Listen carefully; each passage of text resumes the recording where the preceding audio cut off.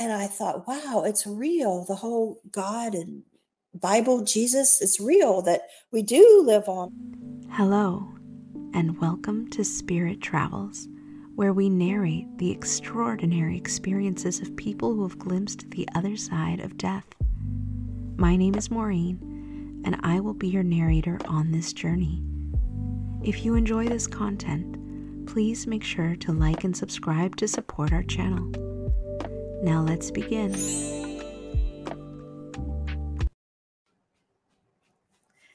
Hi, everyone. Welcome back to Spirit Travels.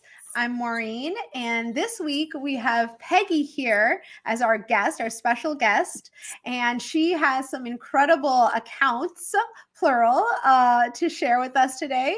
So I'm going to let her go ahead and take it away, Peggy. I'm Peggy Robinson, and I was born and raised in Marietta, Ohio.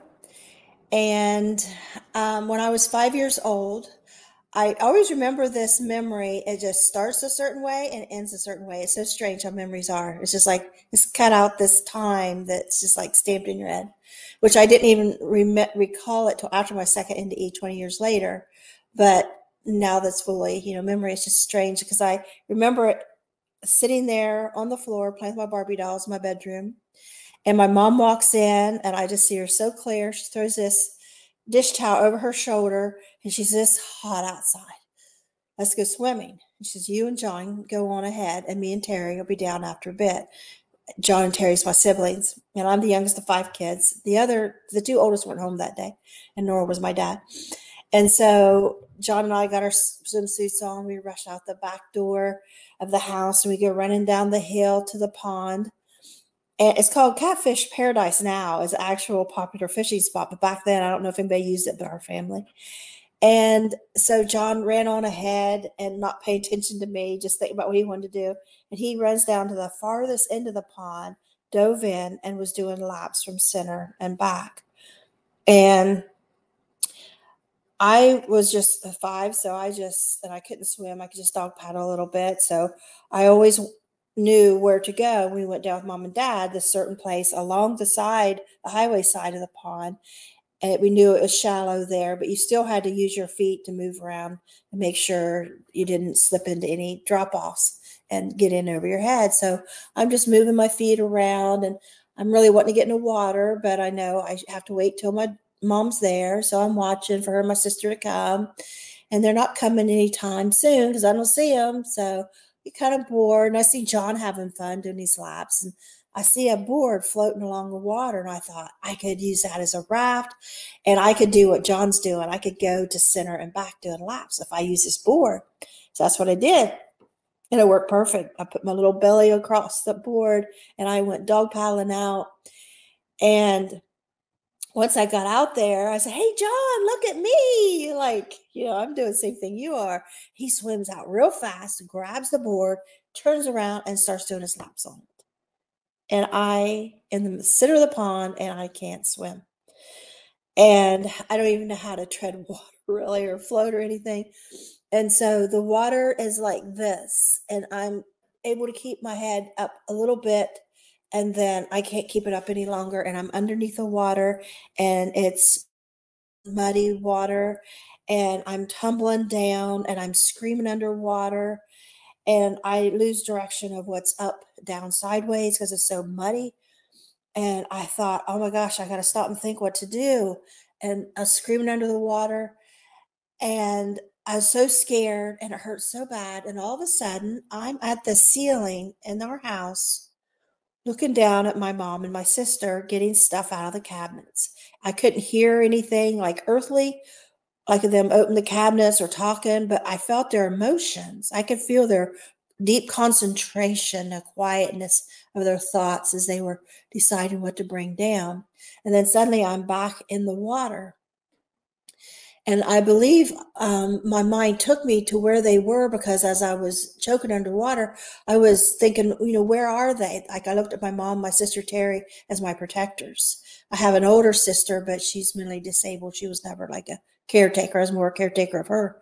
And so I looked at them as my caretakers, and I'm thinking, I wish they were here to save me. And then that's when I was at the ceiling. So now I'm back in the water, and my throat is hurting more than I can handle. It feels like it's going to burst wide open. And then I wake up, and I had that real calm feeling like you have when you wake up from a nap. And I thought my parents lied to me, because here I am, I'm breathing fine, I think. And I thought, why did they lie to us and, scare me like that? And thinking that we can't breathe underwater, because I am breathing, everything's fine. And I drift down to the bottom, and the fish are bumping into me. And when they do, my body just sways. And I realize, how come they're not afraid of me? And I'm fascinated as I see their mouth and their fins and their tails go right in front of my face. And a vision opens up, this little scenario, but it's like it's a memory, but I'm now like inside that memory. And the memory is in my living room at our house. And I'm at my face at the fishbowl looking in. And I'm wondering how come the fish aren't afraid of the treasure chest Mom put in there, but they're afraid of my hand I put it in. And then this knowledge this comparison that gave me the wisdom to know, the fish knows something I don't. They know the difference between alive and dead. And I'm dead. And I thought, well, I don't want to be a dead girl bomb this pond. And I saw a future scenario where my family would drive by the pond when they're way in and out of going to town, and they'd say, that's where Peg is. They'd point to the pond. I thought I would always be this dead girl bomb this pond, like they'd never find me. And I thought, well, I don't want to be a dead girl bomb this pond. And I started to lift up, and I got to the edge of the water, and I could see below the water and above just the same. It's like I could see two views at once. Now, this is strange. I noticed my vision's different. And I noticed my hearing's different, because I don't hear the birds, the highway, anything. All I hear is my inner thoughts that are so clear. And then I start to go up, and I'm thinking, I'm afraid of heights. I don't want to go too high. And then I think, well, that's silly, because I'm dead. I don't have a body. I don't see me at all. I don't see my body again at all. It's down at the bottom of that pond. And anything I knew about being a ghost was watching cartoon Casper Friendly Ghost. I didn't know anything about this. And so I got to straight above the middle of the pond, as high as the treetops. And I thought, well, that's high enough for now. I can go farther later. I'm just getting used to this. So I'm going to take it slow. And so I'm looking around, and I think it's so cool to see up high, because it's like you're in a helicopter ride, which we can never afford at the fair, the helicopter rides. I always want to go up and see things, from below. And here I am, like I'm hovering. This is really cool. I can see clear up the hilltop. I can see both ends of the train tracks and the highway going all the way down. I can see clear across the highway to the high river. And I look down to where I'd always walked in and out to the pond to go fishing or swimming with my family, and thinking how my view was always just as high as I was. That's all I ever got. And so I was really feeling I had this nice advantage. And I thought, well, since I can hover, I suppose I could fly. And I'm looking around which way to go. I could go right towards Belpre or left towards Marietta. We did it Constitution, Ohio's country in between those two towns. And as I'm thinking, which way should I go? I heard a female voice a certain distance from me that I could tell where she physically was, even though I don't see her. And it's like a young adult female voice. And she says, no, don't. If they find you soon, you might go back. I thought, go back? That's not how death works. And you just don't go back. I thought, this woman don't know anything about death. And so I thought, well, I'll be good for a while, I guess. But I thought, I don't have to listen to anybody anymore. I don't have to listen to adults. I don't have to go in at dark. I don't have to, go to bed or eat my vegetables. And I'm going to go have fun. I'm going to try to find some kids to play with. I thought, kids die too. I just did. So there's got to be kids somewhere. And so I went right towards Belpre, and there's a 2-story old white house. And I approached the door. And when I approached the door, I just saw right inside, like there was no door. And there was old people sitting around a table. And they all had white hair, and they're talking all serious adult stuff. And back, it was 1966. Back then, kids didn't speak, without being asked to. You didn't interrupt adults. So I kind of stood there shy for a minute, and they all turned to look at me. And the man at the end of the table spoke and said, like, "Can I help you?" And I said, "Where can I find kids to play with?" I was kind of shy to ask. And he said, "Try the graveyards in Marietta." And I never thought of that. So I went on back towards the pond, which is towards Marietta. But I veered off from the pond, and along Route 7, the highway that goes to Marietta, I come along two boys that are walking, one shorter and taller, and they're carrying fishing poles and buckets. And so I start walking along beside them. "Hey, what are you doing? Where are you going? What are you doing? What's up?" And they're ignoring me. And I thought, they ignore me just like my older siblings do. And so then I started telepathically talking to the younger one. He started answering me. "Oh, we've been fishing. We're hurrying home." And I thought, okay, he's talking to me. But I realized it was just through our minds, that he was kind of like in back of his mind. Like he didn't really know I was there. And I thought, well, this ain't so fun. So I flew on down the highway, over top the highway, and come to a billboard, and I veered off, and I went down. It's called West Side of Marietta. It's like the poor side. It's where my grandparents lived. And as I dipped down, I went down a street, and there on the corner across my aunt's house was this poor family of kids all running, playing kickball. So I run in, and I'm playing kickball, and I'm running, having fun. I thought I found kids to play with. I realized they don't know I'm here. They don't see me. So I'll do something else. So we went trick-or-treating. We were so poor that whenever we go to these nice houses, because everybody's house was better than ours, and I would peek in the entryways. I love looking at the beautiful staircases and entryways. And so I thought, I'll go look at these houses, see what they look like inside, like I always wanted to when I was trick-or-treating. So I went on through these houses, and it's strange because I have the memory of doing those things, but at the same time, I've always said in my mind, but I know I never left the center of that pond. She told me, "Don't go yet. If they find you soon, you might go back." I didn't think about going back. I didn't think that was true, but part of me like stayed there because this other stuff happened too.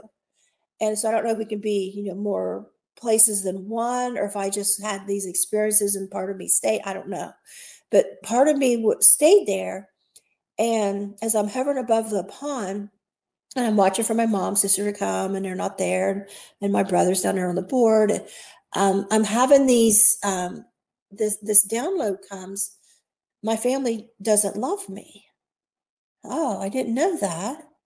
I mean, I knew my siblings, I was a pain in the butt, and my older sister was disabled. She just, really, I was her caretaker. She didn't know how to take care of anybody.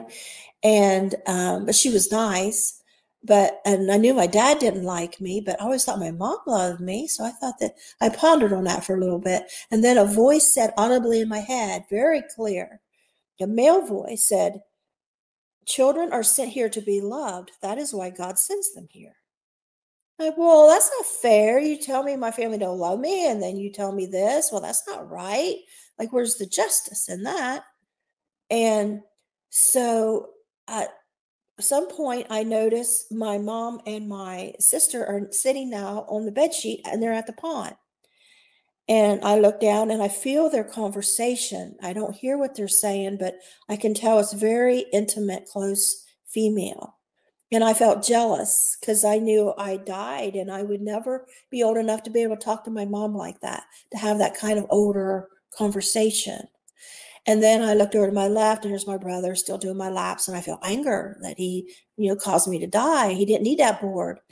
And I did, and I drowned without it, and he wouldn't even care. And so at some point, I don't know if it's going through the houses or thinking that, because it seemed to all happen at once. There's not like a sequence of time that's real clear. Because at first I remembered just that. And then the other part of going to the house and going down the highway stuff come later in bits and pieces. So at some point I wake up, and I'm being carried over my brother's right shoulder. He's carrying my dead body. And I see the pavement, the gray pavement of the ground of the road. And I see my mom as I'm dangling upside down and my sister up ahead walking on his right, back up to the house. And they're real quiet. And I start throwing up water down my brother's back. And he goes, Mom, can I put her down now? Because I'm, little sister's throwing up on him. And Terry and my mom both turned to look at the same time. And my mom went, sigh of relief, and turned right around, and her interior whispering. And I still felt that communication. I felt their emotions still. Even though I'm alive, I felt it just like I did when I was dead. I was tapping into what's going on with them. It was like they were best friends. Like Mom was a child herself. And Mom's worried she's going to get in trouble with my dad for this happening. And it's like secretive talk. And they walk on up the head to the house. And like they didn't want to acknowledge this just happened. And so my brother sets me down on the road on my feet, and he runs up to the house after them. And so I'm standing there so sick, and my belly's full as pond water, and I'm weak, and I have all this knowledge of what it's like to go flying down the highway, to run around playing with kids as a ghost, and this knowledge of my family don't love me. And I look up at my house and I'm thinking, why would I go up to that house to a family who don't love me? That doesn't make any sense. And I thought, I want to go back to the pond and go, it'll hurt, but I'm not going to fight it this time. I want to go back to what I was doing. And I thought it'll be a mystery. Like, what happened to her? She was fine, and now she's drowned again, like, or missing or whatever. I didn't know. And I felt like it was my right somehow. At 5 years old, I felt like I had a right. If I didn't want to live in a house and people didn't love me, that I would have a right to go back to what I was doing. And as I took a couple steps towards the pond to do that, I heard the female voice again. But now I see this white image of a young woman in a flowing white gown, very like faint, but it's hovering over the road. And she says, no, don't. And I knew it was the same voice I heard before. It says, no, don't go yet. If they find you soon, you might go back. I knew that was her voice, but I see this image with it now. And she says, no, don't. I said, why not? They don't love me. And she goes, well, you'll have a lot of love someday. I said, where will I find it? And she pointed right towards Belpre. So I went on home, and as I'm walking home up the hill to the house, and I walk in the house, I don't hear nobody, I don't see nobody. Nobody's rushing like, thank God you're okay. Or I don't know where they were. And I don't know if there's a kitchen whispering and talking, coming up the plane to keep it a secret. I don't know where they were. I didn't see them. And so I got in out of my swimsuit, got on my nightgown, crawled in bed, covered up, picked up a nursery rhyme book, A Woman Lives in a Shoe, and I flipped through. And when I got to the page, had all these beds lined up. I thought, I wonder if that's what the angel meant. She said I'd have a lot of love someday. I wonder if she meant I'd have a lot of children. Maybe I'd have orphans. Maybe I would love unloved children like me. But I just kind of knew that I was on my own from now on, that I would have to be my own mother and watch out for myself. That I learned something about my family, that they really didn't care about me. And so that was the drowning, NDE. And some weird things happened after that come to me after I remembered it. Started popping in my head, and I thought, I had these memories all through my life, but I would just dismiss them like, well, that's weird. What was I thinking about that for? But it kept coming up like it was a memory. So what I remember is I got up one night, everybody was in bed, and I was still 5 years old, so like not long after the drowning, and I knock on the bathroom door because I got to go pee. And my dad is sitting on the toilet with a newspaper, and he gets so mad that I'm knocking on the door and say, I got to pee. Makes him so mad, he slams the newspaper shut. Now, mind you, my dad never liked me. I think he hated me, actually. And because my mom spoiled me because I was the youngest. And his favorite was the middle child, Terry, the tomboy. And he slammed that paper so loud, I jumped. And that was it. Like, what's up with that memory? Well, then later, more of that memory continued, that after Dad walked out of the bathroom, he says, now go in there and sit down and don't get up and till morning. And you're not going to tell your mother either. And I went and sat down on the toilet, and I sat there all night looking at the ceiling tile, the dippity-doo jar. I mean, everything was sitting there. And I finally, my butt was getting so sore from sitting on the toilet. I was using my hands to hold my body up. And there's a little window over top where the toilet was. And I thought, I wish I could go out there and go flying. And what would I do if I was flying? And next thing I know, I see an image of this little ghost going shimmying up the wall, which was such a strange memory to have, and on his little elbows and knees, and go out that window. And I'm still sitting there. And I'm thinking, oh no, I went out there. I'm going to get in trouble. The neighbor's going to come over and say I was playing with that girl next door's toys. You know, these things are going through my head. And I was like, well, maybe I'm out there, catching lightning bugs, or I don't know what I'm doing out there. And I thought, I'm going to get in trouble. And I thought, no, somebody would say they see me out there. Mom would come in and see I'm sitting here. So how can I be out there? It was very confusing. It's still confusing. It's like, I don't know, like it's maybe this, I felt like it was a boy, like his boy spirit got in me. And then when I don't know, it was very strange. I have no answers. And then another strange thing is I woke up from a nap right after the drowning, and the other kids were at school, and my mom was in the kitchen. I got up out of the nap eventually and went and found her. But when I woke up, there was 3 people standing along the bed looking down at me. And I didn't know if they were ghosts, if they were real, but they looked just like real people, but they were dressed like Little House on Prairie days, the long dresses, the bibs, or the apron, and the man had the bibs, and kind of poor looking. It was a tall man in the center, and then a female on each side, one older one and a younger one, like maybe a teenager. And the women had their hair pulled back. And I was like, go away, go away. And I closed my eyes. And I looked, and they're still there. And I was like, go away. I said, I'm going to open my eyes again till you're gone. And eventually they were gone.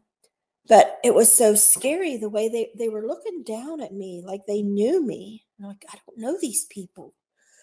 And like people would stand at a casket when they're saying their goodbyes, how, they stand there and they look down that sad face. That's how they were looking at me. I'm thinking, I'm not an old lady. I'm not dead. You don't know me. So finally, when they were gone, I ran in the kitchen and I found my mom, and I said, who was those people in my room? And she was like, there was nobody in there, nobody here but us. And so that was a mystery. And then the third strange thing that happened after my drowning is I went to my pre-Sunday school class, and the teacher said, get a coloring page out of the closet and sit down, color. And when I went to do that, something come over me, this excitement. Like I was meant to find one certain page. It was meant just for me. And I started going through the papers real quick, and I pulled one out. I was like, that's it. That's the one. That's the one. And I went and sat down and started coloring. And it was a picture of Jesus sitting on a big rock, a small child on his lap, and 2 middle-sized children, one shorter and taller on the side. And he's looking out front of this picture I'm coloring. As I'm coloring, I'm singing Jesus Loves Me over and over and louder and louder. It's like I'm going to some kind of trance. And I hear the word manifest now, and I'm not sure I really understand that concept, but I think, is that what happened? Because as I'm coloring and singing, and I'm so excited about Jesus and the children, that suddenly I am now standing in heaven, and that exact scene is there. Jesus is sitting on this big rock, and here's these 2 kids by the side. It's kind of like the memory of the goldfish bowl. Now that I think about it, I never made a connection before. It's like this scene just appears and it's alive. And I'm standing there in front of Jesus, and just exactly as this picture shows, but it's live happening. And I look at him, and I want to push that kid off his lap because I want to sit on his lap so bad. I could feel Jesus' love for the children, and I wanted to feel his love for me. And so I'm just standing there like, oh, I want to push her off his lap. so bad, like waiting in line to see Santa Claus. You can't wait your turn. And I'm just standing there, and Jesus looks at me and smiles, and he's looking at me like, you ornery little thing. You know, like I'm trying so hard to be good, but it's hard. And I'm just standing there, and I'm feeling Jesus' love for the children, and his love, and the way he was looking at me. And then I hear a voice say, Jesus loves children of every color. Never forget that.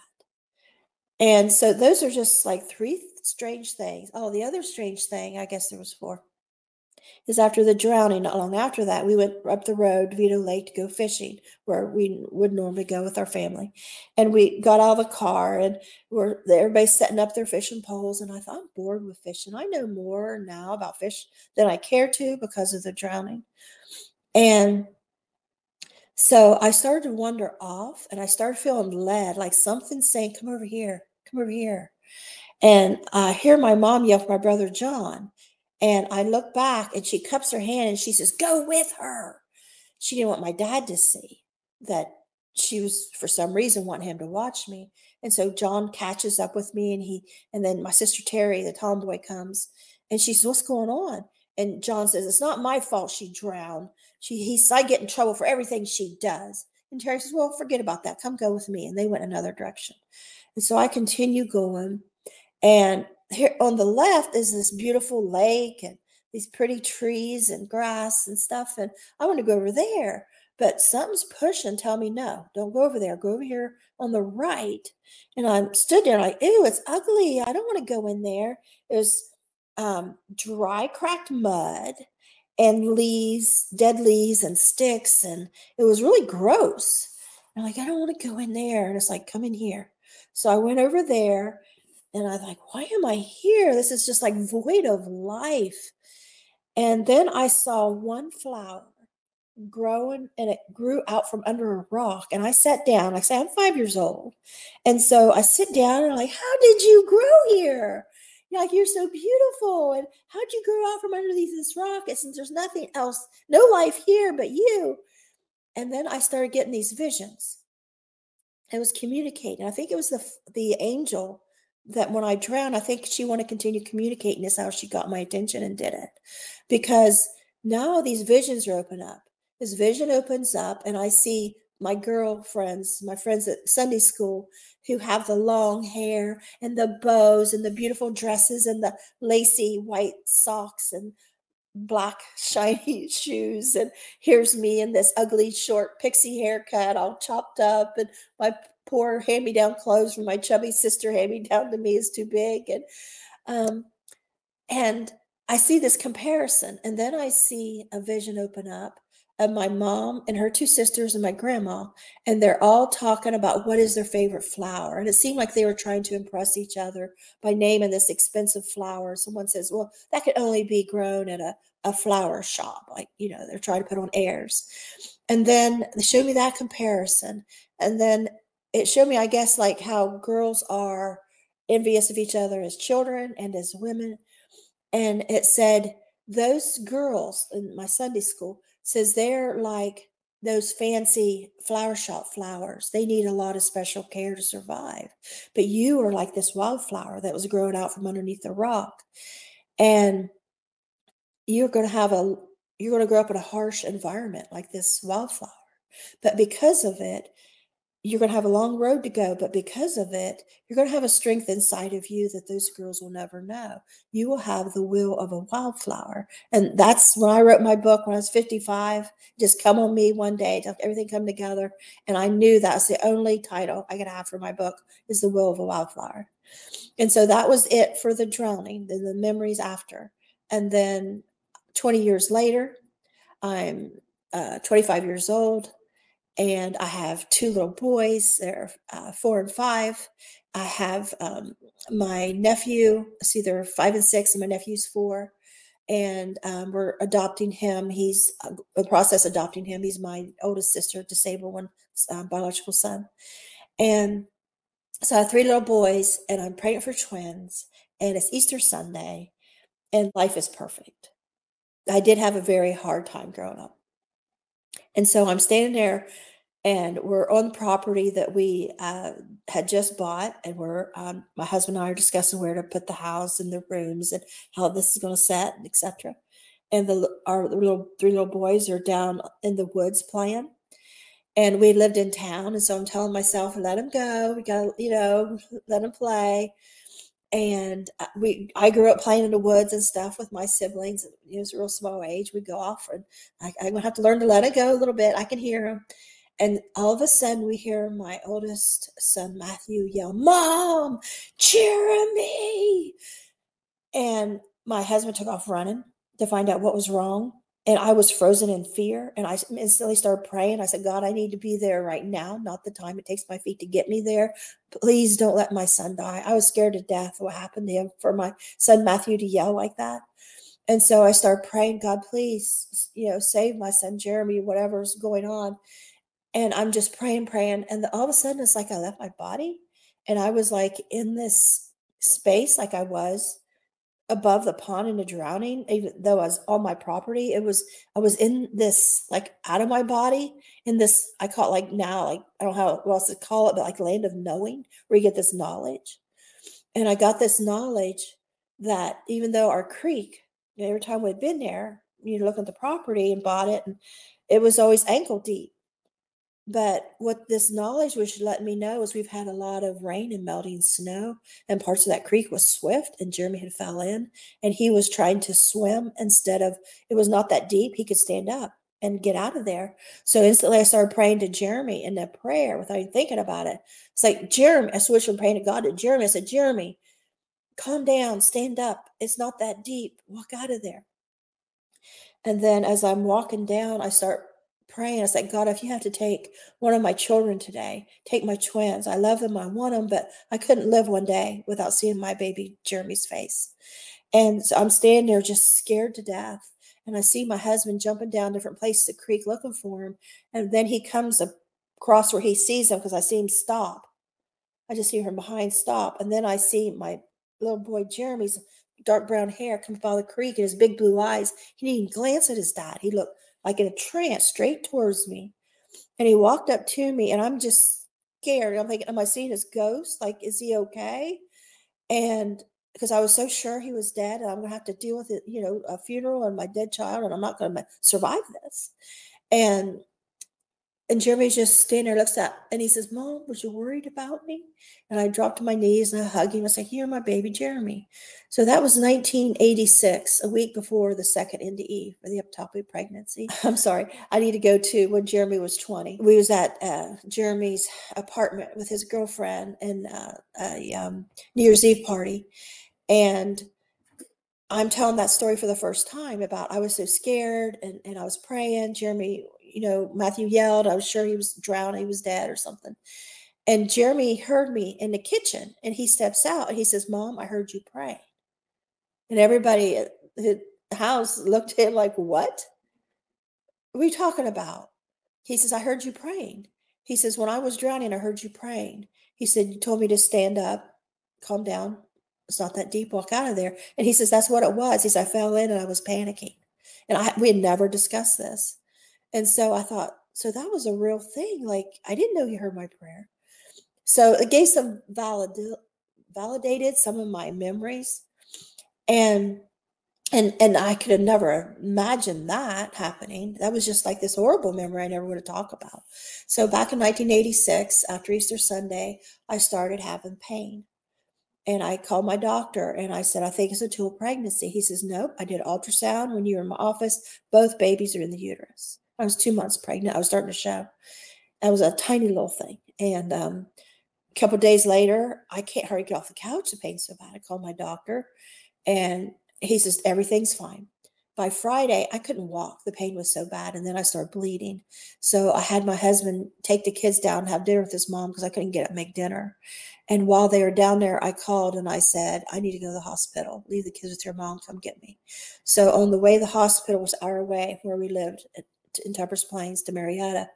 We got almost to the hospital, a few miles away. And all of a sudden, my pain left me in such a strange way that I knew I was dying. And I said a prayer to God, don't let me die right now. Just wait a few minutes till I get to the hospital, because if I die right now in this car, my husband's going to pull over. He's going to be freaking out. He's going to be alone out here. I picture cars pulling over and he'd be upset. I just get this future, like premonition memories. And at this time, I just thought, I'm just dead here. Just let me wait till the hospital. So we pull in the hospital, we go in, and I say, I don't know if it's to a pregnancy. I said, but I feel like I'm going to throw up or pass out. So they had him stay and sign papers. They put me in a wheelchair. And just as we started to go down this long hall to find a room, they had put a blue bowl in my lap in case I got sick. And just they started to push me, I thought, oh, I'm going to throw up. And I wanted to lift my hands off the armrest of the wheelchair and get that bowl and hold it so I could vomit. But I lost contact with my body. I couldn't lift a finger.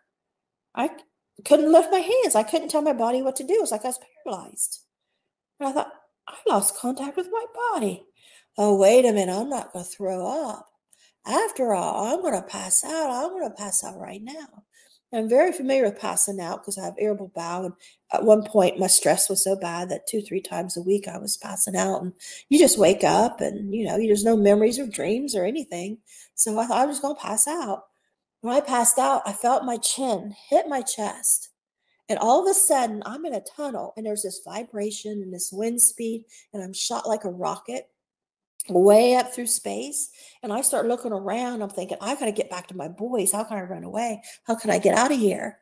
And this vibration, and it felt like we were going through galaxy and galaxy. And then every now and then there was like this knock. And I thought, we're going through another dimension or galaxy or something that's giving this feeling of going so far away in space, away from Earth. And suddenly everything is the opposite of the loud, bumpy, noise speed ride. I am suspended in bright white light. Everything's perfectly quiet and still. And I look down and I feel just like me, but there's no body at all. But I feel like I have everything. And I'm looking around, I notice I see 360, but everything is white. If it was a room, it would be the floor, the walls, the ceiling, but also in the middle was white, like I was contained in this light. And I'm just hovering in it, and I'm thinking, well, this must be heaven. What else would it be? But where is everybody? Did I do something wrong? I want to be alone for eternity. And I thought, wow, it's real. The whole God and Bible, Jesus, it's real that we do live on. I was scared to death because of the scary movies I'd seen as a teenager, that you're in this coffin and you're scratching to get out and all these awful things, nightmares, you think of death. And this isn't what I heard about in Sunday school. Church, we were told that at the end of times, everybody goes together, like everybody's lifted out of the grave. But here I was. Wow, it's all true. Like, there's heaven. And I said to myself, like, if you were praying to God, just like sitting there, like talking to him, because I don't see anybody, but I'm saying, God, you need to send people back. You need to let people know this is real. Maybe if you sent some back, people would believe it, because now everybody's reading the Bible. It's getting outdated. I mean, that's what I said about the Bible. And I was like, not everybody can read it or wants to read it or knows about. And if you sent people back and let them know it's real. And then I seen a panel of people on my right, just a faint outline.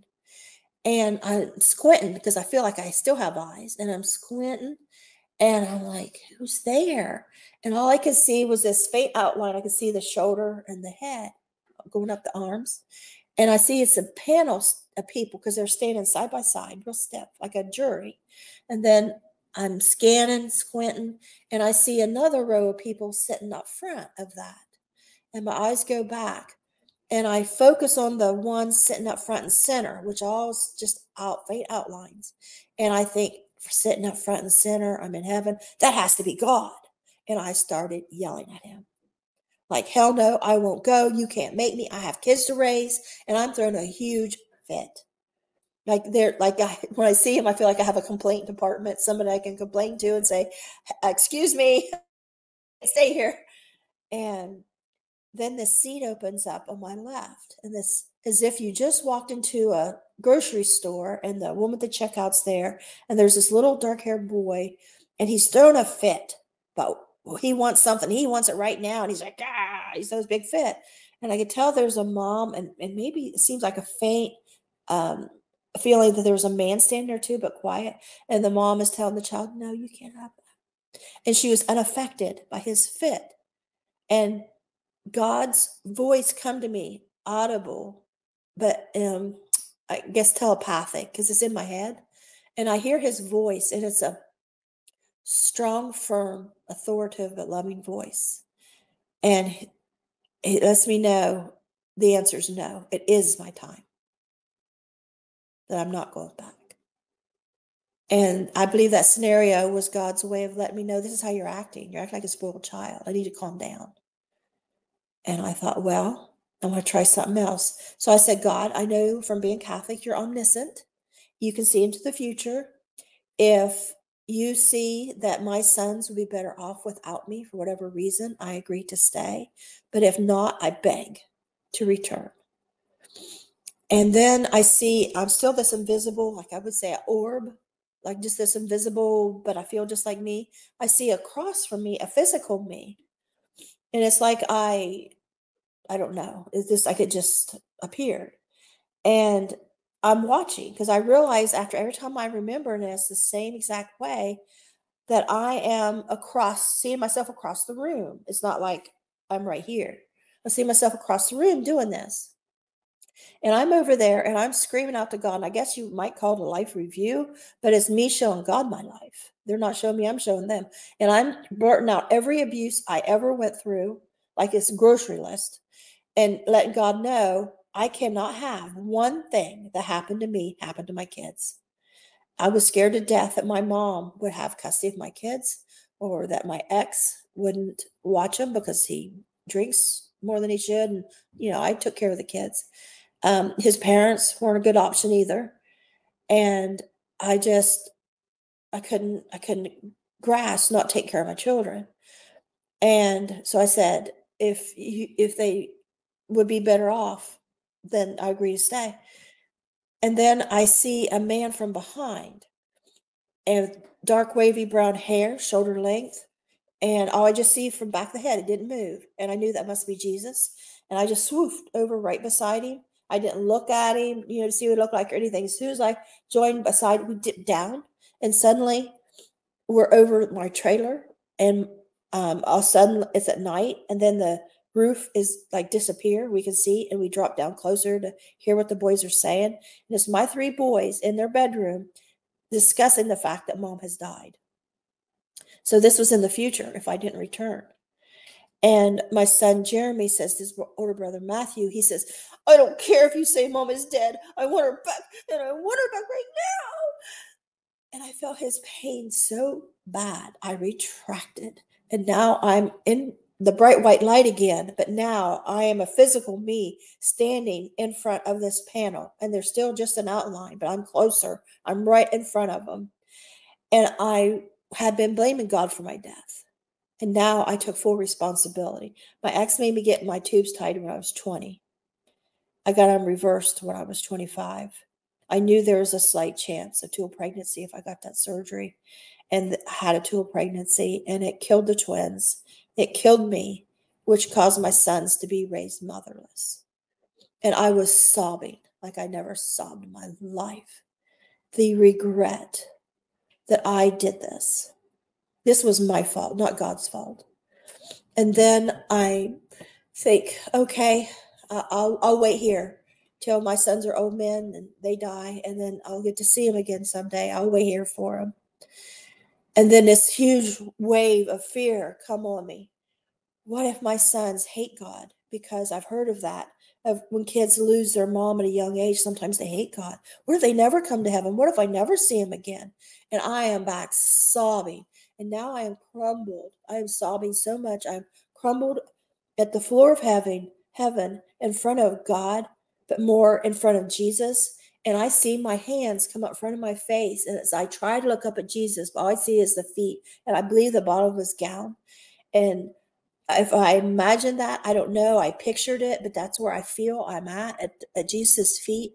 And I try to look up to him. I don't see anything, but all I see is my hands from my face. And I say, who else will teach them about you? And then I'm back in that wheelchair. Now, there's this slight second that I usually don't talk about between that moment of saying, who else will teach them about you? I'm at the fluorescent light of the hall in the emergency room, and I see my long brown hair slumped over in the wheelchair, and two nurses standing behind me, standing there facing each other talking. And something's saying, like, get in there, get in there. And I get in my body. I'm like, I don't know how. It's like, just go, just go. And it's such a small little split second. And I didn't talk about it for the longest time. Because my story was always that I'm right back in that wheelchair, because that's the biggest impact. Because now I'm back and I'm thinking, what the hell was that? I was just in heaven accepting it. And now I'm back, but I felt like I had just a short amount of time to save myself. Like God's given me a few more minutes to see if my doctor can help me. My doctor happened to be on call. He examined me. He says, Peggy, why do you keep saying it's 2 pregnancy? I told you both babies are in the uterus. You're fine. Your uterus is still intact. Pregnancy's fine. You're fine. I couldn't tell him what just happened. I was afraid they put me in a psych ward. And having a sister that's mentally ill and seeing her in and out of mental institutions. Prior, my ex, his family, wanting my ex to divorce me and take their children. It's like, I couldn't say a word. But I was not going home, because I knew if I did, my sons would find me dead. If I'm going to die, I'm going to die here in a hospital, and they'll get a phone call, because I'm not going to do that to them. So I said, I'm not going home. And he looked at my husband like, what's wrong with her? And my husband was like, oh, no. He said, well, it'll make you feel better since you live an hour away. You can spend the night. And he just kind of looked at me strange, and they left. Put me in a private room. All night I'd wake up with this pain in my right hip bone. I'd sit up, and it was like really painful. And I feel sick, and I get my bowl, and I wake up, and when I wake up, I'm covered with vomit everywhere except my bowl. And after a few times, my nurse is getting mad. Use your bowl. I was like, I think I'm passing out. Like, I wouldn't throw up on myself on purpose. And then after so many times, I said, call the doctor. There's something wrong. She said, no, I'm not calling the doctor. He's home asleep. And I'm sure she put on the chart, there's nothing wrong with her. We don't know why she wants to spend the night at the hospital. And after so many times waking up, I started realizing I was dying each time.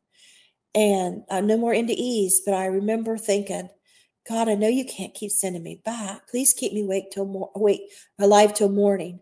Maybe the doctor will come in early, do an ultrasound. If it's not tubal, what is it? I'll find out what's wrong. Because I was just dead in heaven. I couldn't deny that. I knew it. And now the pain is back and stuff. Because when I first come back in a wheelchair after heaven, I had no pain. I had no nausea. I had no symptoms of anything. And so now all this stuff is coming back, and the doctor's not there. And so morning, they take me down to ultrasound. Luckily, the doctor had come in and ordered one. I'm sure it was to prove me wrong that I was fine, but they were noticing when they set me out, take me down, I passed out, and they had to take me flat in my bed, because every time I sat up, I passed out. So they were getting the inkling here something's wrong. So they did the ultrasound, and the doctor said, you have internal bleeding filling your entire abdominal cavity clear up to your chest. So it was a tubal pregnancy. One baby's in the uterus, one was in the tube, but it was half in and half out. And that's why I didn't show up on the ultrasound. And so they put me upstairs to send away all my organs. They called my family in, said she's not going to make it. And then finally they took me into surgery. And then obviously everything was fine. But of course the babies didn't make it. I was 2 months pregnant. And so that was the second NDE. And strange things started happening after that. We were at a family reunion, and I was pregnant again. It was just a couple months after I lost the twins. I was a couple months pregnant. And I was just one baby this time, not twins. And everybody's in line for the food, and I hear a baby crying. And I asked my husband, do you hear a baby crying? He's like, no. And I kept going up the line asking people, no. They just kept looking at the food. Nobody cared that maybe a baby's crying somewhere. And so I just kept following the sound of this baby crying, and I ended up in this field, and I looked around, and I didn't hear it anymore. But I felt that lead feeling that I can connect now, I couldn't then, to when I was led to the wildflower that day at Vito Lake. My family went fishing. I was led, like, go over here. And something was starting to lead me And I felt kind of not in another dimension, but kind of like in a, I don't know, your vision gets, or your hearing gets different. You start to like hear inside instead of outside. And a voice said, go over to that patch of grass. And I thought, there's nothing over there. So I walked over, and here is a little toddler, a little boy, face down, barely twitching. He had drowned in that creek. There's a creek in his tall grass. And my ex later said, well, he went and investigated it. He's like, why is this here? And he said they were getting water into the cabins up on the hill at this park. And so they had cut out this deep creek for this spring to run through.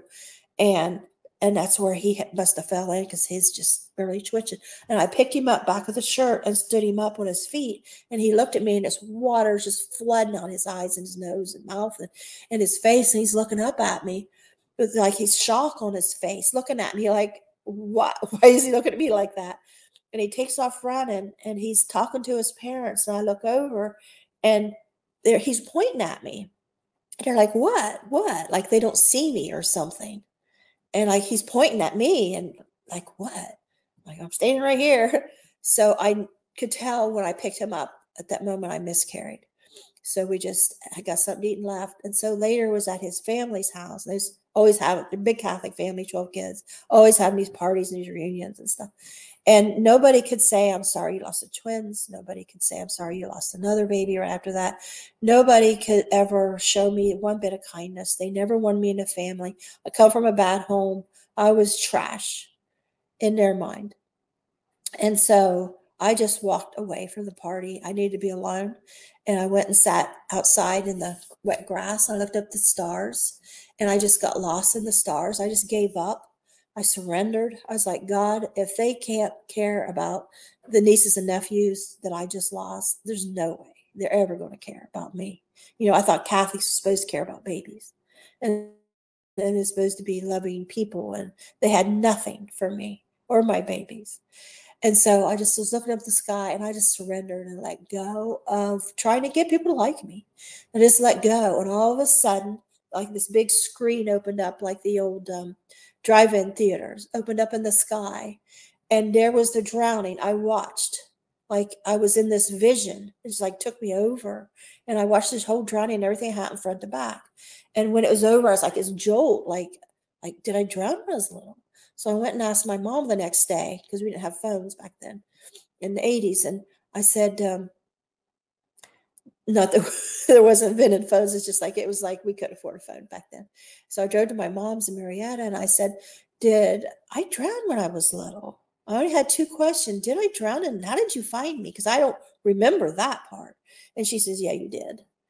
And she said she didn't want anybody to know about it, because she didn't want my dad to find out, because her firstborn died. They had actually 6 children, and the firstborn died at 9 months, and they blamed her for it. You would call it neglect today. And so she didn't want anybody knowing about it. That's why it was never talked about. And she was like, how do you remember that? And I said, I don't know. I said, I just come to me last night. And I said, how did you find me? And at first she didn't remember. She thought more about it. She said, I remember now. She says, when I noticed you weren't there, I asked John, where's she at? And then she said, go to where you saw her last, and you keep diving down there until you find her. And he eventually found my body down there, and he was carrying my dead body at the house. So that's my NDEs. Wow. Thank you so much for sharing that, Peggy. There were moments in your accounts that I felt like crying. Like, they're really profound, and I really appreciate those are vulnerable moments that you're sharing.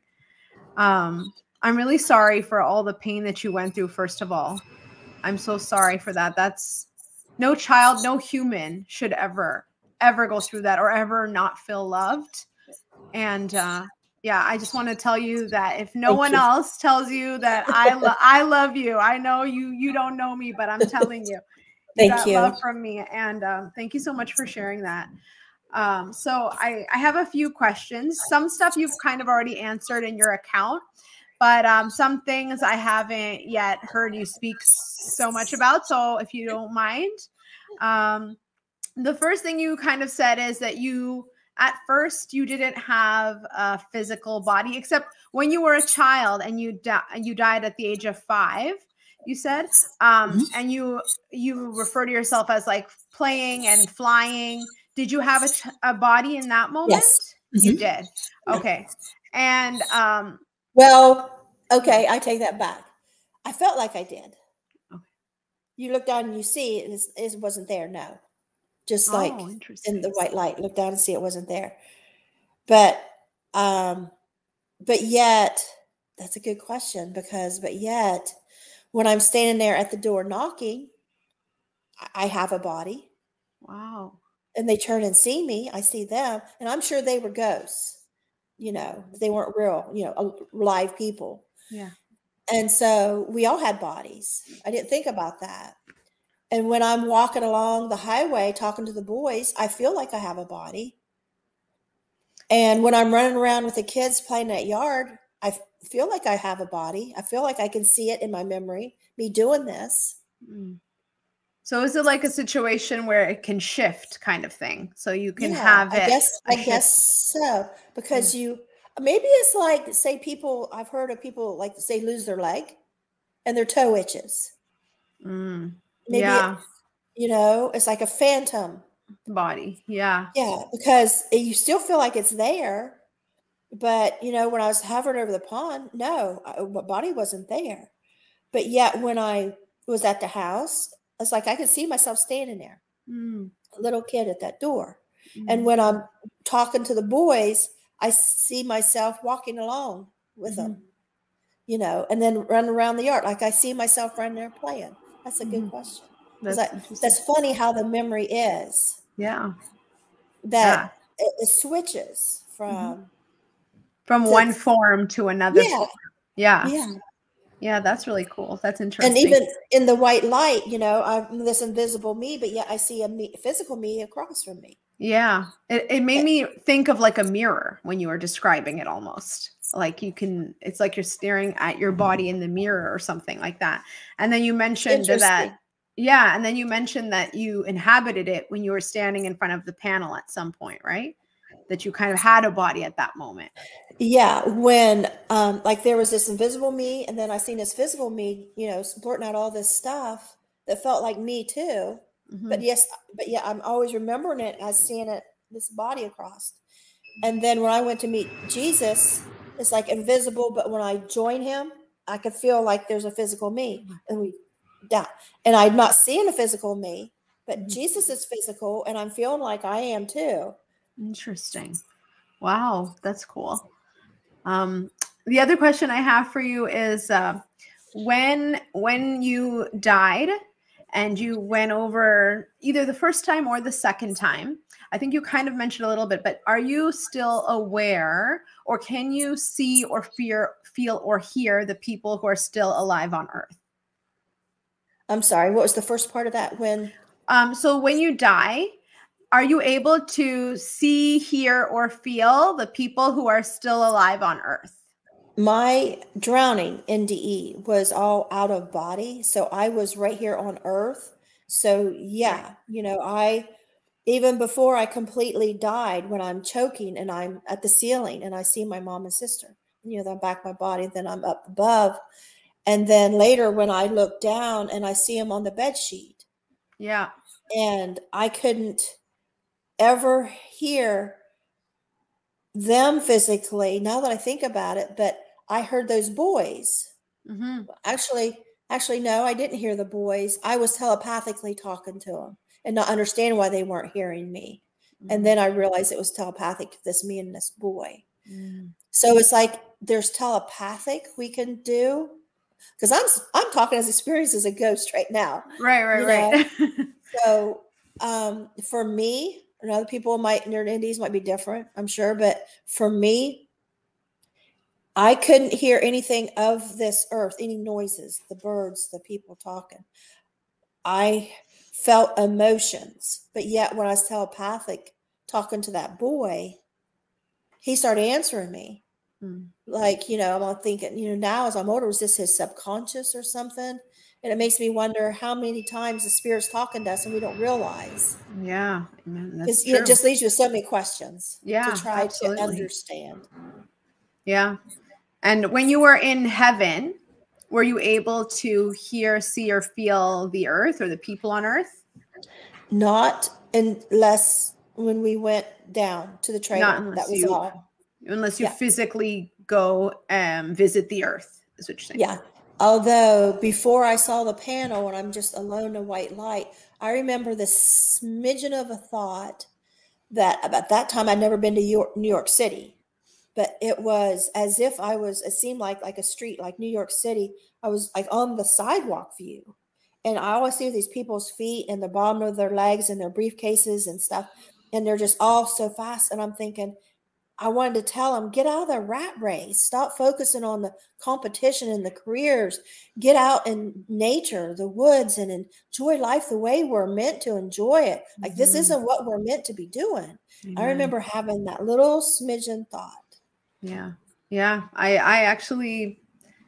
I think as I get older, I was talking to somebody else about the exact same thing. As I get older, the desire to get away from the busy kind of materialistic life gets stronger. And I sometimes wonder, is it because we're getting closer to death? Like, is that why as we get older, some of us now feel like we want to go back to nature? We want to have like a simpler lifestyle and just focus on our families and focus on our loved ones and stuff like that.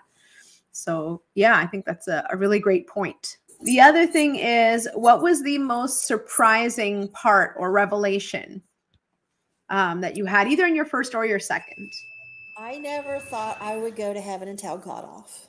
Yeah, that was, I remember hearing you talk about that and I was like, oh, wow. And he didn't get mad, right? Like he wasn't like all thunder and lightning. I mean, no, but it was a firm voice that, Yeah. I wasn't the boss, he was, and I need to calm down and straighten up. And it wasn't my personality at that time to be so spunky.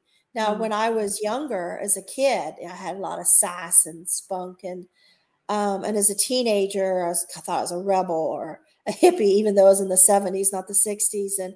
But once I got pregnant at 18, become a mother, I calmed way down and was really trying to go by the rules of life and give them the best life.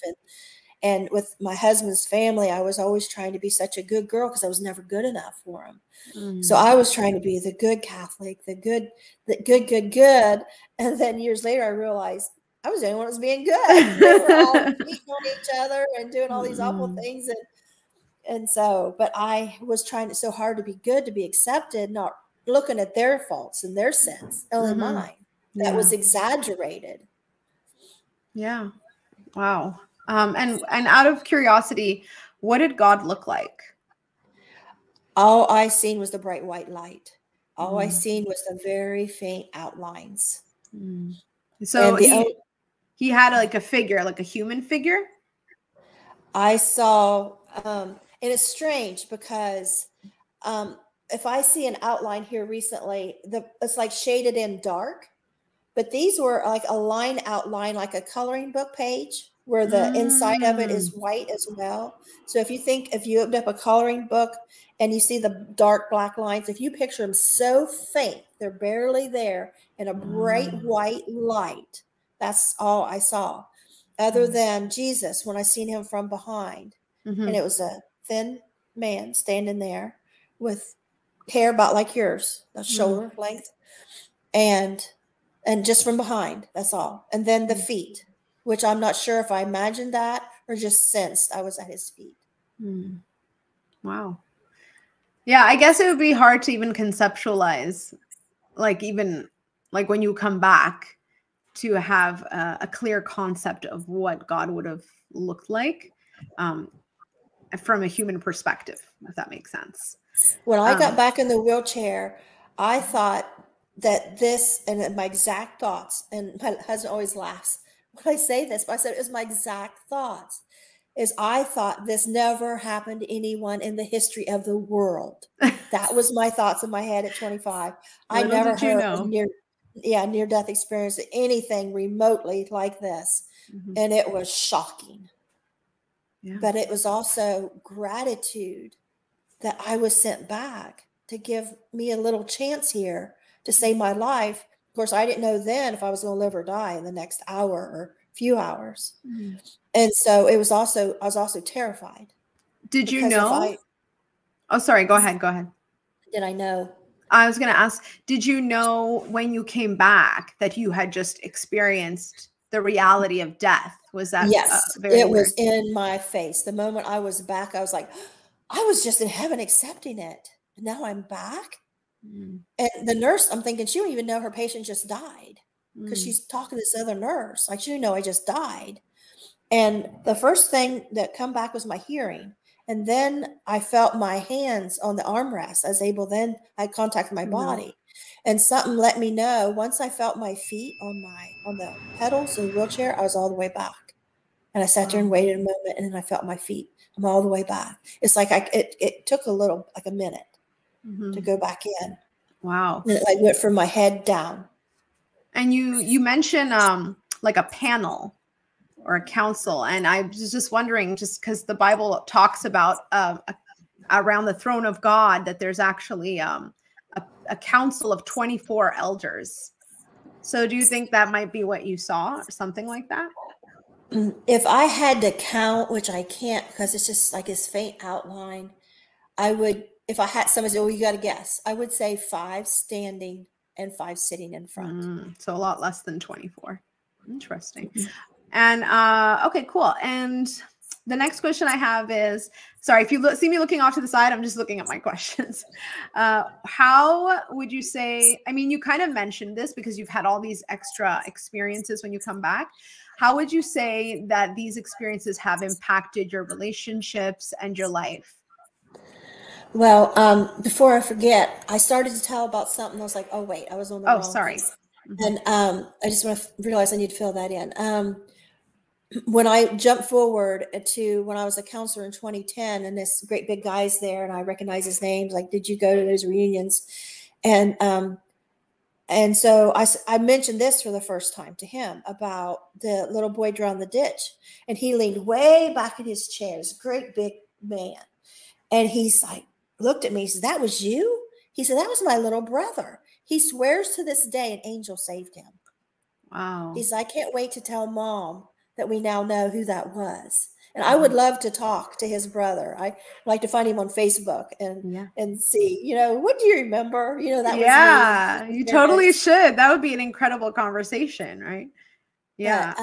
How it's changed my life is as I'm getting older, I'm 62 now, is I can connect the dots now. I can look back, all these memories that's like, God, I'm not ever talking about that. That's just weird. Why does that keep popping in my memory? That couldn't have happened. All that. I don't do that anymore. I accept myself and my memories as truth because, one, I know I'm a truthful person and I have thought of every other possible explanation could be, and nothing else adds up.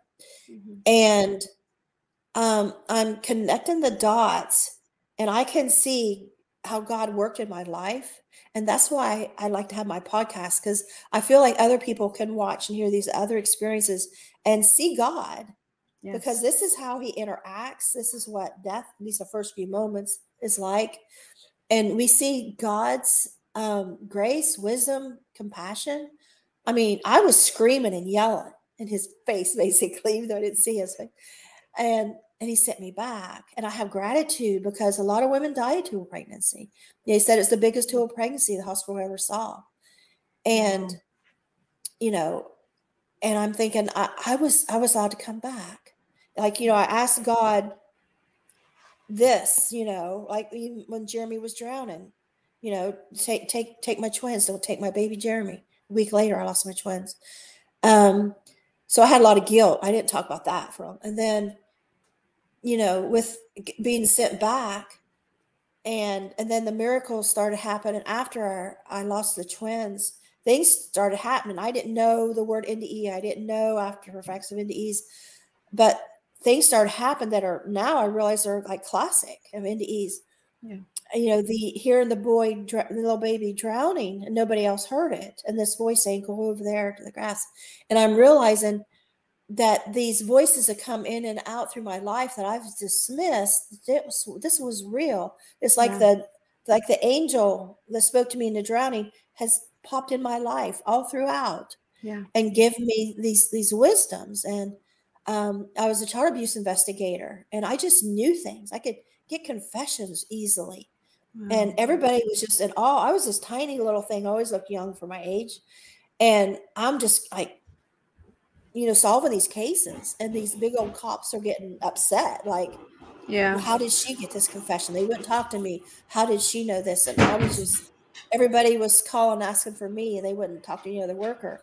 And I didn't know. But after the drowning, before I went to college just to become an investigator, like we were going down the road one day, and all of a sudden I told my husband, pull over. And I jumped out of the car and I knocked on this house. I didn't know who lived there. And this girl opened up that I happened to know. And I was like, what are you doing here? She's, oh, I'm babysitting my sister. And she's been married to my brother. And I said, what are you doing here? And she's, oh, I'm babysitting my nephew. I said, take me to him right now. And I ran back there. And he was choking on Easter basket grass. And I saved him. I started pulling it out. And she's like, I wouldn't even know what to do. And, she says this day, if you hadn't been there, he'd die. And then, there was that little boy in the ditch. And so when I got in the car, I told my ex, what happened? We were looking at each other like, what's going on with me? We didn't have any explanation. Like, so you don't even discuss it because it makes no sense. And then after that, I heard a slight scuff noise and nobody heard. And I ran up the hill and there had been a car wreck. And it was perfectly quiet up there. 2 guys had been ejected off the big hill and way down in the creek. And then the 2 up front, they were laying their heads on the dash. Their necks were broke. And we got the life flight there. They died en route and revived them and stuff. And they ended up all being okay. But it's like, how did I hear that? Nobody else heard it. It was a slight scuff noise that I heard. And you wouldn't even pay attention to. And so, things like that happened. And then when I was an investigator, I never thought that, because I had an NDE, I have this extra insight. Not until decades later did I start and learn about NDEs and after effects. And I thought, wonder if that's why I just knew things as an investigator. One time I knew this kid, there's something wrong. And I called the doctor. He was at the junior high and he's, oh, he's fine. It's just inner ear. And I was like, no, something's wrong. So I called the parents and I'm like, I know the doctor says he's fine. He's back in school with the school note. But, the guidance counselor's a little concerned, and I am too. And I don't have any proof of anything. And they said, say no more. They said, we had the same feeling now that you said it. And they took him to the hospital, had a brain aneurysm. Wow. Oh my goodness. So God is using you to kind of help all these people. That's incredible. And it's just been a strange thing. And I try to deny it a lot. A lot of times I'll argue with it. Like, you need to go down that road if something's going on. I'm like, no, I don't want to. And I'm like, wait a minute, who am I arguing with? That's not me. That's something else coming in. Yeah. It's like the the Holy Spirit is kind of moving you to help all these people and do all this amazing stuff. That's incredible. And I don't do readings or none of that. What I mean? Like, I can't command anything, to come to me or know anything. It does it on its own. It comes out of the blue. When I least expect anything. Yeah. And I feel like that actually validates it more because you're not doing it for your own gain. So I feel like that definitely validates what you're doing because it's something that comes out of the blue, like you said, to help somebody else. So that's incredible. I wanted to ask you as well, this is kind of tied to a little bit. How has this affected your spiritual life or your spiritual beliefs? I went from believing to knowing. Wow, that's powerful. So you're like convicted now. Definitely. That's awesome.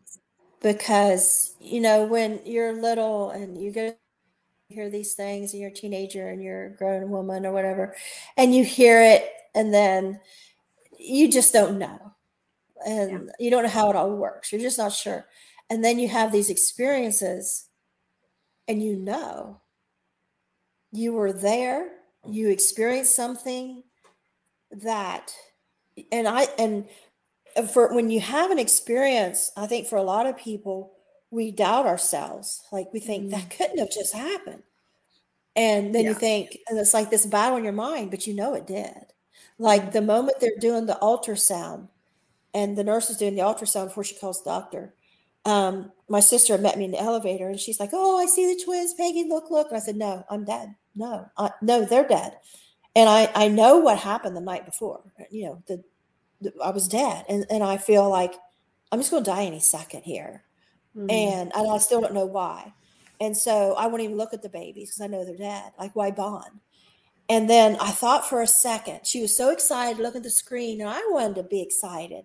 I wanted to have those babies, one in each arm in December, you know.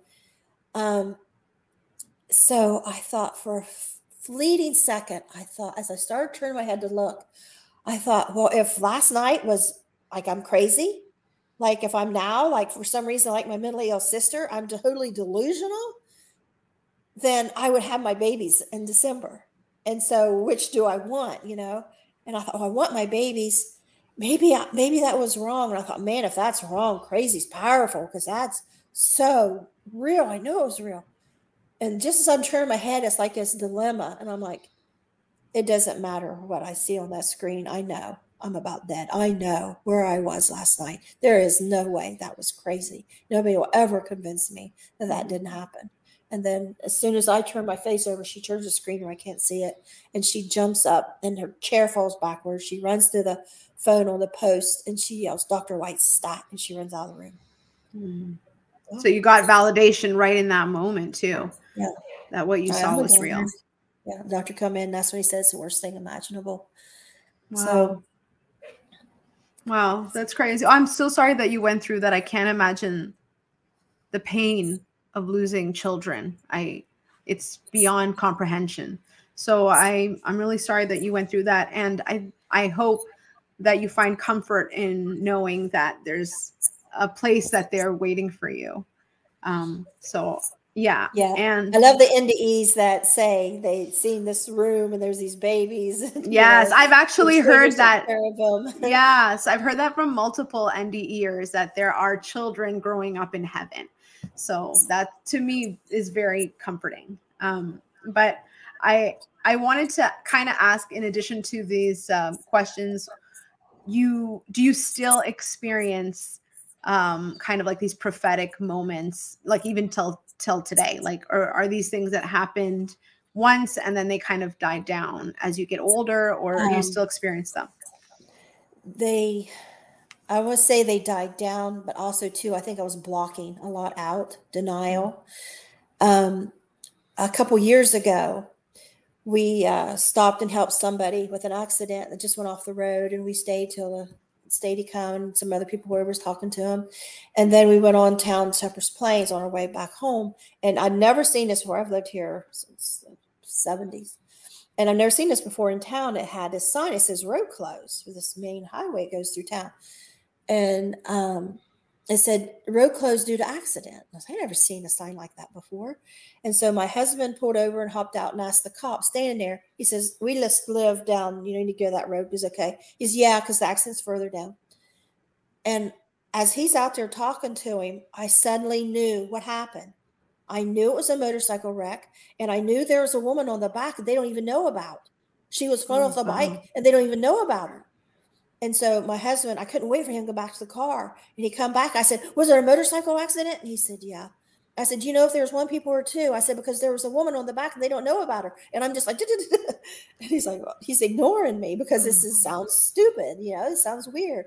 And I was just like shaking. I just knew this. I had to go down there. And he's like, no, we're not allowed down there.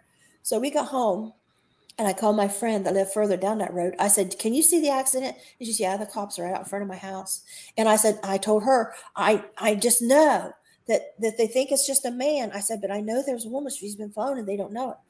Flown off. And she's, well, I don't know anything. So later at night in the paper, I wanted to go there so bad. I said, just let me go down there. And I thought the cops would be like, get out of here. There's a scene, And so it's like this turmoil.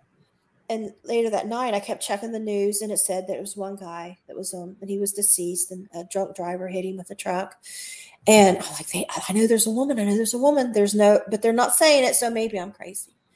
And the next day, I see in the news that guy had called, and he says, I think my mom was on the back of that motorcycle with that guy. Wow. And they went Wow. looking, had been thrown, and she was up in the woods and died. And so I will always feel guilty. Like, why didn't I go down there? I could have, not said, I'm here because I think there's a woman, I could have just quietly just walked around and looked. So I learned a big lesson on that to not let anybody stop me when I'm feeling this. Wow, that's powerful. That's incredible. Well, hopefully you don't feel too much guilt about that, because I feel that things happen for a reason. So in the newspaper, it said that it was the anniversary of her other son's death. And she went to see his grave or something, or where he was killed. I don't know, but they went somewhere because of the anniversary of his death. And I don't know if they were on their way there or on their way back. So I thought, well, maybe she wanted to be with him. Maybe she was having an NDE and she was with him, and as she's dying, and maybe she didn't want to come back. And but possible. But I don't know. But you feel like if you know something, that you could act on it. Yeah, but that's incredible, because your knowing sense, most of us don't have that, or if we do, we don't recognize it maybe. So yeah, it's cool, because I think you're super in tune to those kind of intuitions and like prophetic kind of, senses. So I think that's incredible. And yeah, I just I don't want to take up too much of your time, Peggy, but I really appreciate you sharing these accounts and these experiences. And I don't even know what to say. Like, I'm just like in awe, kind of, because the experiences are incredible. And I have 2 young children myself, so your stories really resonate with me. I have a 5-year-old little girl too. So when you were talking about your experience as a 5-year-old, and also the amount of insight that you had as a 5-year-old child, and I thought that was kind of incredible. And anyway. I find it strange that I can remember memories, my thoughts. Even before the drowning, I could, the memory of me sitting there playing with that Barbie doll on the floor in my bedroom and seeing my mom walk in, and that towel she threw over her shoulder, wiped the sweat on her neck as she said, let's go swim. It's like these memories, even before the NDE, it's like this block, this like embedded. And then the moment, that I'm reading this nursery rhyme thing, it's like, then there it ends. And it's just like, well, I can't remember what happened before that, or, after that. It's just like, this is a block with this memory. That's just that's incredible. Yeah, I have a terrible memory, but I think it's incredible that you have these, like you said, like blocks of memory. And I think it's because they're so significant. Like, they're so, what's the word I'm looking for? They're so important in your life. And yeah, that's really cool.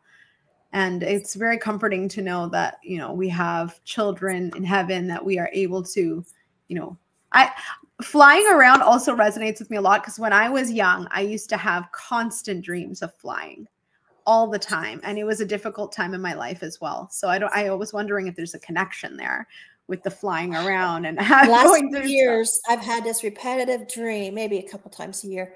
And it's so vivid, and it's different scenarios, but it's all me doing the same act. Is I am walking around a room and I get going, and I'm telling people, watch this. And I start spinning around and I start floating around, lifting off.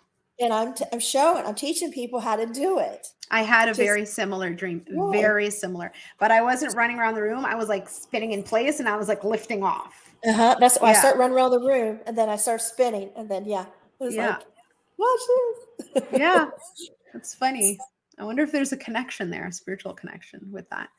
But anyways, that's why I decided to start telling my story, because when I realized I saved my son from drowning through prayer. And I thought, if I can do that, I want every parent to know how to do this. Just like stop in your tracks and start praying, and pray your heart out, and don't stop, And then like a year ago, I was going down the road, not far from where that motorcycle accident was. And it was a beautiful Saturday. And there's nobody else on the road. I can see town in the distance. And all of a sudden I get this fear. I'm about to die. I'm like, is this stupid? What's this stupid fear for? There's nothing around. It's a beautiful day. And I'm like, but I have learned to listen to these feelings. So I just start praying, God, I don't know why I'm feeling so scared right now, but please protect me because I just feel like something's about to happen. And I see a black SUV coming towards me from town. It's a 2-lane road. And all of a sudden, it pulls into my lane and it's darting straight right in front of me. Not like veered off, like fall asleep. Like it was deliberate. And it's charging right towards me. And I've always had it embedded in my head. Like if you see an animal on the road, you don't swerve. You just hit things head on because swerving is when people get hurt. And so I thought, I can't swerve. I can't swerve. This is going to hit me head on. I'm like, really? I'm dying right now on this beautiful Saturday? And I'm thinking, the squad's going to come cleaning up this mess. They're going to call my husband and my sons. And they're, just like, why is this car? It's like, I feel like death wants me and death wants me right now. Was my exact thoughts. And I couldn't see the people in the SUV, even though they got, must have been tinted windows because even they got like almost to my car and are straight ahead. And I'm like, this is it. Like trying to brace myself. And then I see my wrist just, I heard her say, well, you can turn a little bit. And I turned my wheel. I felt like something took over. I was like, well, you can turn a little bit and turn just slightly. And then this car is coming down my side in my lane. And I'm bracing myself. Like, oh, it's going to crunch. I'm probably going to at least get a broken arm or something out of this, It's just going to sideswipe me so hard. And it goes right down my side. Nothing touches. Not a sound. Wow. I look on my rearview mirror and I see it pull over in its lane. I'm like, is somebody out here trying to kill people on purpose? I had my husband call State Highway Patrol and report it. Like, is somebody trying to run people off the road here? Yeah, that's crazy. And I had to pull over. I was just shaking. And, I just think, people need to realize that God is real and God does answer prayers. Like on the way to the hospital, I prayed, God, don't let me die right here. And I didn't. Wait till the hospital. And I did. I died in the hospital.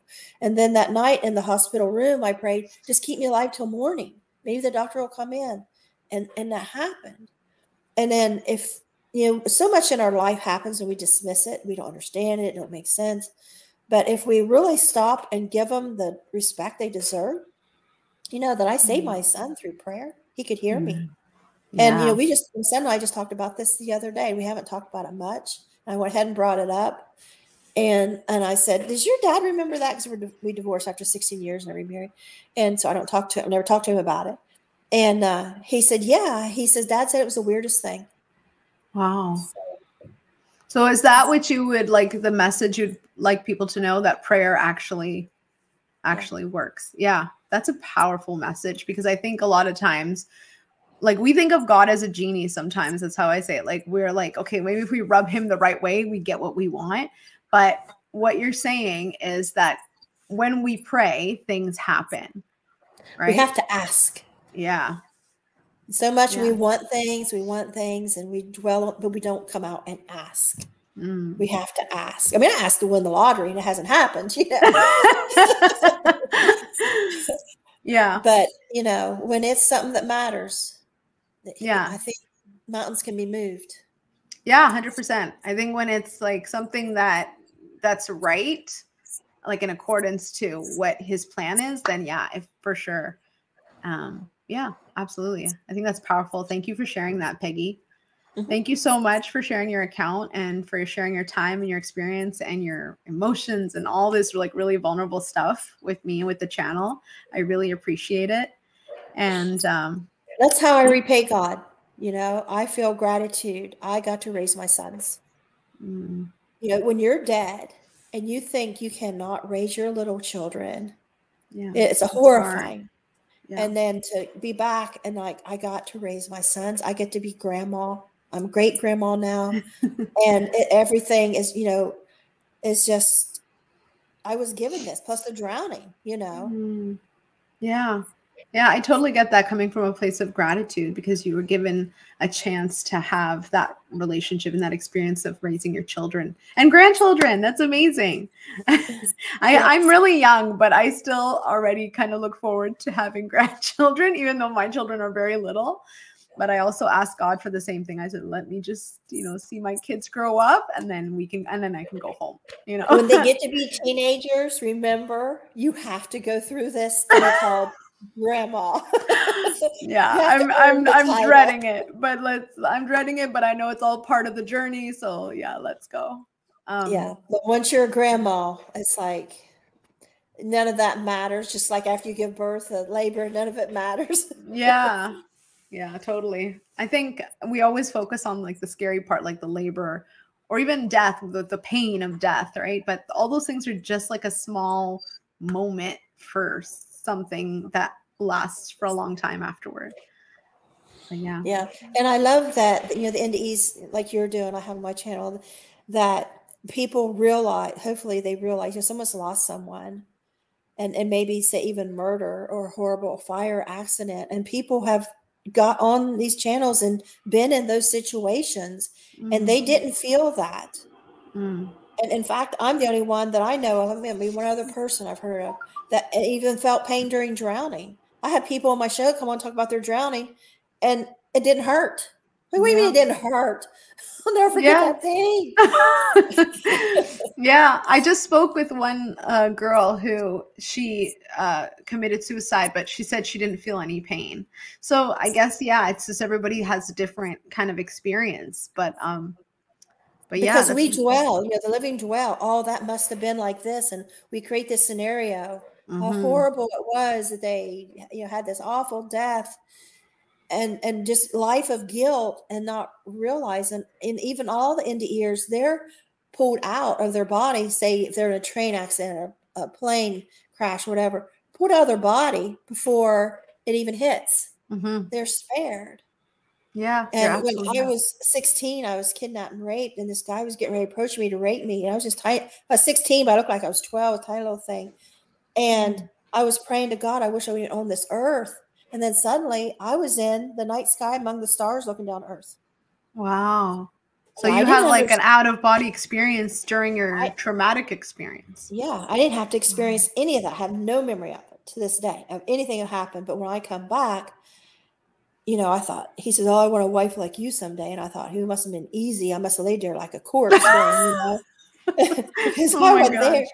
And then also too, I try to bring awareness to that, because, when we leave our body and we're not there, we can, when the police go to question us, we think, well, was it consensual? Well, I didn't fight.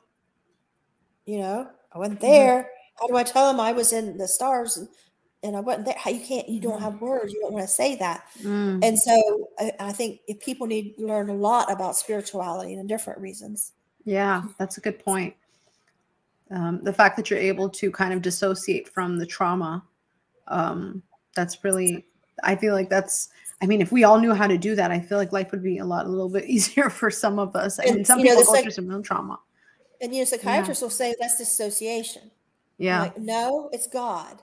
We're pulling us out and rescuing us. You don't have to deal with that. Because I think I would have committed suicide if I had memory of that. Because I was such a fighter, and I had fought off rape with 2 guys months prior. I screamed and screamed, and a neighbor heard, and he come and saved me. And this, I couldn't fight because he'd already threatened to drown me in this pond or this lake. He took me to, and they took me to the shed. There's tools all over the wall, and I was afraid if I kept objecting to being there, that maybe he would kill me with one of those tools. Yeah. And so I couldn't fight. And that went against everything I'm a fighter. I mean, I was in heaven fighting, I'm a spunky thing when it comes down to it. I can be really quiet and shy, but really push comes to shove, it's where the will of wildflower comes. Yeah, absolutely. And I get that. I think a big part of sexual assault and those kind of things is the feeling of something being taken away from you, like your will, your dignity, so yeah, not being able to fight would be really difficult. And Peggy, I know you have your own channel, and your channel is Peggy Robinson NDE TV on YouTube. Is that correct? Yes. Okay, cool. I just wanted to shout it out and make sure I include that in the video, and also a link to your book, Will of a Wildflower. And I just want to, again, say thank you so much for sharing and for coming on, and for everything that you've shared, and you've opened your heart. And I appreciate that so much. Good luck on your channel. Thank you so much. And I hope that you have a great week. You too. Awesome. Thank you for listening.